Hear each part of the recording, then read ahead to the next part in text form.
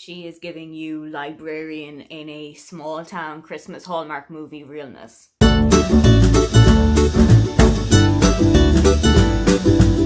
Hi, welcome, come on in. My name is Aoife and today I'm going to take you through some books that I think you should read based on Christmas movies that you might love.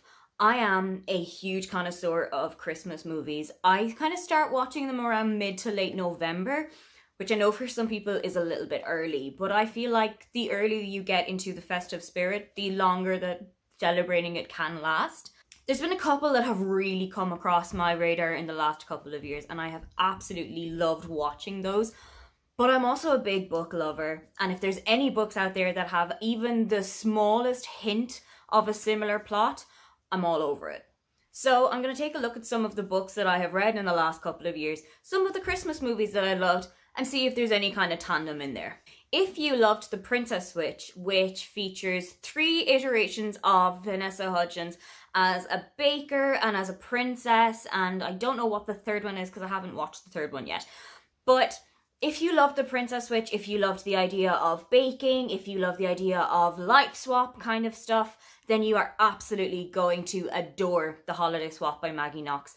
This follows twin sisters Cass and Charlie, who are identical. There's absolutely zero way to tell them apart. Cass still lives in their hometown and actually runs the family bakery, while Charlie is living in Los Angeles and is trying to make her name for herself as a presenter. She's working on a TV show that's kind of like Bake Off and is kind of up for the presenter role of this show. While Charlie is on set one day, she has an accident and loses her sense of taste and smell, which is not ideal when you are working as a baker on one of the country's biggest TV shows. To keep everybody off the scent, Charlie and Cass decide to swap lives. Charlie and Cass are so identical that nobody on the team is going to know that anything has been brought up, like any hijinks kind of stuff. So Charlie goes back to their hometown and takes over running the family bakery, while Cass comes to Los Angeles and puts herself in front of the camera and then has to contend with the really assholey other presenter of the show who is also fighting for this role. While the two sisters are living their new lives, romances do start to develop. For Cass, it's between her and the physician who took a look at Charlie when she first had her accident. And for Charlie, it's a friend of theirs from home who they haven't seen in years. And he has no idea that this is actually Charlie and has been getting really, really close to Cass in the last couple of years. The family sourdough starter is a huge part of this book. So if you are a sourdough connoisseur, you are going to absolutely adore this book. I loved the small town cozy vibes of Starlit Peak, and I was absolutely taken away to this little small town American place.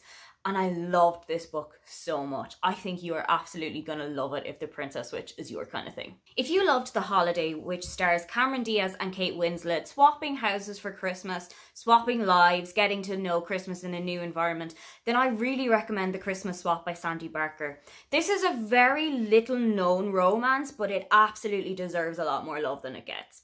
You've got 3 friends here, Chloe, Jules and Lucy, who all live and come from totally different places across the world. One of them is Australian, one of them is from the US, and one of them is British. For Christmas, they decide to swap lives and spend Christmas in each other's houses, in each other's countries. While they're on the road, of course, romances do start to blossom, and they start to see that the grass isn't always greener, and that sometimes their friends are struggling with things that they had no idea that their friends were struggling with. If the idea of a life swap comedy is something that is absolutely up your street, then you are going to love this one. If you loved the time loop element of 12 Dates of Christmas, which follows Amy Smart and Mark Paul Gosselaar, then you are going to absolutely adore In a Holidays by Christina Lauren. It's no secret that Christina Lauren is one of my favourite author duos at the moment, but this book is such a good one. Here you're following Mei Lin, who has gone to her family's cabin in Utah for Christmas, and it turns out this is the last Christmas that they're going to be spending there because they're going to be sending the cabin.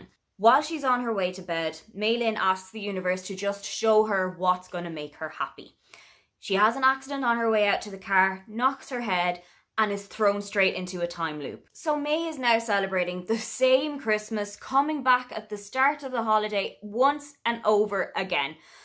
There's only one person in the cabin who knows that she's caught in this time loop, and also before the events of the time loop had happened, she had accidentally kissed one of her brother's best friends. The whole book then follows May trying to get out of this time loop and trying to figure out what's going to make her happy. I utterly adored this one, and if you really love the film Groundhog Day as well, you're going to absolutely adore this. It's a Wonderful Life is by far and away one of my favourite Christmas films. I absolutely love this alternate reality kind of story where you're finding out what kind of an impact you've had on the people that you love, everybody around you, and how much their lives would be different if you weren't there. If you're like me and It's a Wonderful Life is an absolute Christmas viewing staple, then you're going to really love It's a Wonderful Night by Jamie Adamans. This is a retelling, kind of a modernised version with romance included of It's a Wonderful Life. Here, Georgie Bailey runs a charity shop in her hometown, and when she's closing up for an evening one night, she gets a phone call from somebody who is completely despairing. So much so that they are considering jumping off the bridge in the town. She manages to talk to them, and she manages to make them see that their life is a lot more valuable than they're putting into it and how much they mean to everybody that they know. The next day, Georgie walks into her local bakery and cafe, orders a latte, and realises that she recognises the voice that called her. I loved the journey that this book brought me on. It really does show you how much your life impacts other people. And if you, like a lot of people this year, have had a really tough one with restrictions, with coronavirus, if you've suffered from mental health issues, this book will absolutely bring a smile to your face. Okay, this one is a little bit tenuous, but bear with me. If you liked Home Alone, you will really like Stay Another Day by Juno Dawson. Mainly because the family in Juno Dawson's Stay Another Day have the exact same surname. It doesn't have all the hijinks of a family Christmas in Paris when they've accidentally left behind their youngest son, but it does have 3 siblings who, for different reasons, Christmas is going to be a little bit chaotic this year. Fern is bringing her boyfriend to visit her family for the first time and to meet them, but her brother Rowan is much more excited about going out on the pull than staying in and spending Christmas with his family, while their little sister Willow is absolutely terrified about what is to come. I haven't read this one yet, but it has been on my radar for such a long time since I heard it. Juno Dawson touches everything and it turns to gold, so I have absolutely every faith that this is going to be a phenomenal book. Finally, if you really enjoyed A Christmas Prince and you loved the regality of that and how everything was about the royal family, then I can highly recommend to you Royal Holiday by Jasmine Guillory. This might be the 4th book in a series, but it's much more a companion series than it is a continuous flowing novel with all of the same characters.